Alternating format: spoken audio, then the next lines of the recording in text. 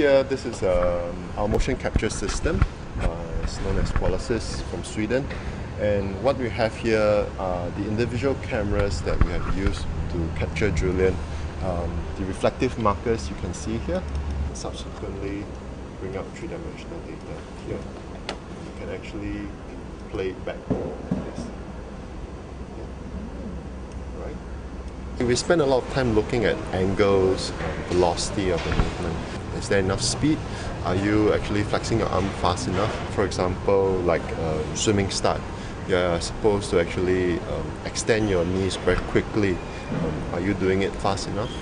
Are you producing enough force? So all these data can actually be integrated together and be presented to the athletes. So I'm going to try the high-speed machine right now, and we can see how fast I really am. Like, it's fast, right? Thing? Yep, run if you want. One step. For the first time in my career, I'm doing a biomechanics analysis of someone running in flats. Yeah, nice shoes. Obviously, the athlete is coming in at not a very high velocity. Wrongly attired as well. Let's look at heel strike. Okay, quite a long heel strike there. Let's look at how many seconds it takes to complete the step. 1, 2, 3, 4, 5, 6, 7, 8, 9, 10, 11, 12, 13. Wow. I can't tell whether it is a run or a jump, so biomechanically it's not efficient, but for something showy, I think it works very well. Usually if an athlete does it, if it's a swimmer, how does he do it? Okay, we wouldn't bring a swimmer to run. Swimmers are not meant to run anyway. Swimmers can't run.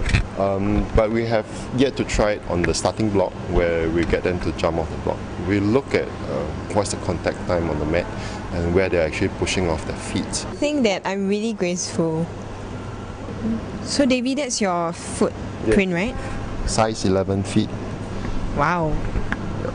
So what this software actually does is with the pressure platform, we're able to look at where the center of mass is actually moving across the feet.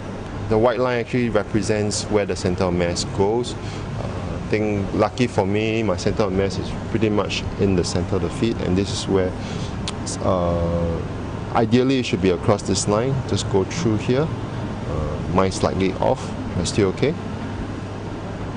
And the graph here is actually telling you how much force is going through.